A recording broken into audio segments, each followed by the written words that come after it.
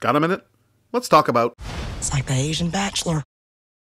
This movie's the very definition of a mixed bag. It's a little long, a little unfocused, and very shallow, but still extracts just enough smiles and chuckles to be entertaining. Awkwafina damn near steals the movie from leads Constance Wu and Henry Golding, whose chemistry I never fully bought, but does just carry the main plot. Golding in particular is flat, but Wu definitely has the charisma and skill to lead a movie like this. There's much to admire both in her character and her performance. Yeoh is a perfect villain, and the rest of the cast hits their limited notes. On the downside, there's a completely unnecessary B-plot, which, every time the movie cuts to it, slows things down terribly and has the feel of a daytime TV melodrama. Had it paid off by tying into the main story more gracefully, I could have accepted it, but it never does and ends up being a distraction. That subplot is a big part of the reason why this movie feels a little long, but there are other scenes which could have used a trim as well. The editing in the first 30 minutes of the movie is stellar, but stumbles in the second act before finding its feet again in the third. So yeah, it's a bit uneven. Still, there are some good laughs and some pretty pictures. If you're looking for a date night movie, this one will serve you pretty well.